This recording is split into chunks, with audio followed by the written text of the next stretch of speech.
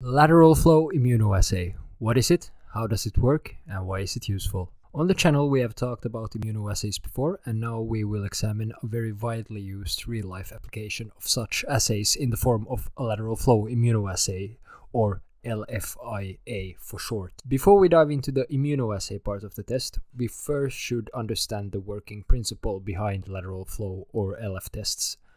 My bachelor's thesis actually discussed the use of lateral flow tests in great detail, so this is a topic near to my heart. All lateral flow tests, or LF tests, consist of three main pads plus a membrane. These different parts in order are the sample pad, the conjugate pad, the membrane, and the absorbent pad. The conjugate pad also contains one or several test lines where the target analyte can bind, in addition to a control line which ensures the functionality of the tests. Let us take a look at what happens when we apply a sample to a lateral flow immunoassay. First, the sample gets added to the sample pad, which promotes and distributes the sample evenly towards the conjugate pad. In the case of lateral flow immunoassays, this is usually a labeled monoclonal antibody, which has been dried directly on the pad. Once the sample reaches this pad, if the target analyte, i.e. the sought after substance, is present, it binds to the monoclonal antibody.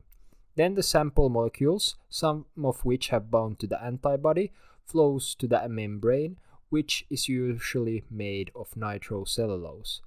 It is essential that the membrane possesses good capillary forces and ease of binding. Here is where both the test line and control line is located. The test line is the first of these two and is coated with monoclonal antibodies that are also specific to the antigen of the target analyte. This means that if we can detect a signal at the site of the test line, the target analyte has successfully bonded twice to two different monoclonal antibodies specific to it. Then the unbound labeled antibodies continue to the control line where they bind to a secondary antibody. Thus, a line from their label forms here as well, and this allows us to check that the test is not faulty. Finally, the sample flows through to the absorbent pad. The primary function of the absorbent pad is to wick the fluid through the membrane. Cellulose filters are commonly used as the material for these absorbent pads. When the absorbent pad is present, the amount of sample can be increased, improving the sensitivity of the test. This is because it absorbs excess sample.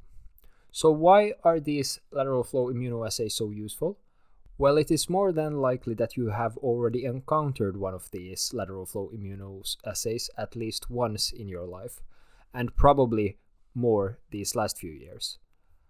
LFIAs are commonly used for home pregnancy tests as well as the COVID tests that we have all been having the pleasure to use probably several times these last couple of years. If you want to learn more about immunoassays, check out this playlist. Until next time.